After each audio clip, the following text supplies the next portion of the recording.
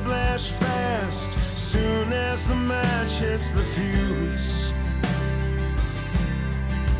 Well, we cut it just straight up acoustic guitar and bass and drums and keys, but I mean, I didn't even play it solo.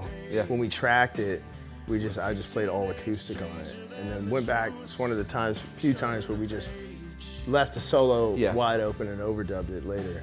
And it's like my return to playing slide. I haven't played slide guitar since my third album.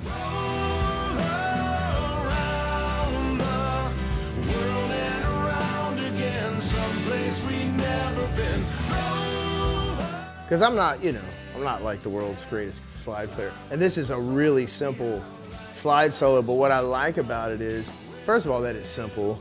So like anybody who's trying to play slide can play it.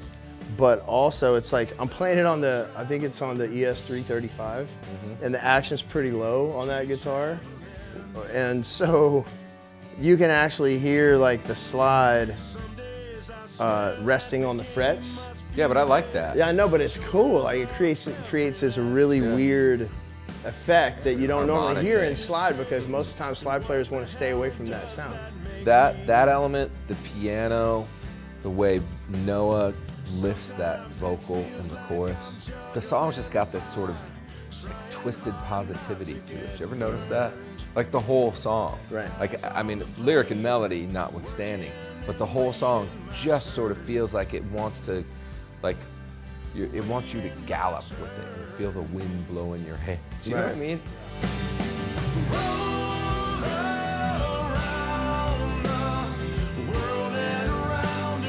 Like the whole first verse, sometimes it's literally like a sentence.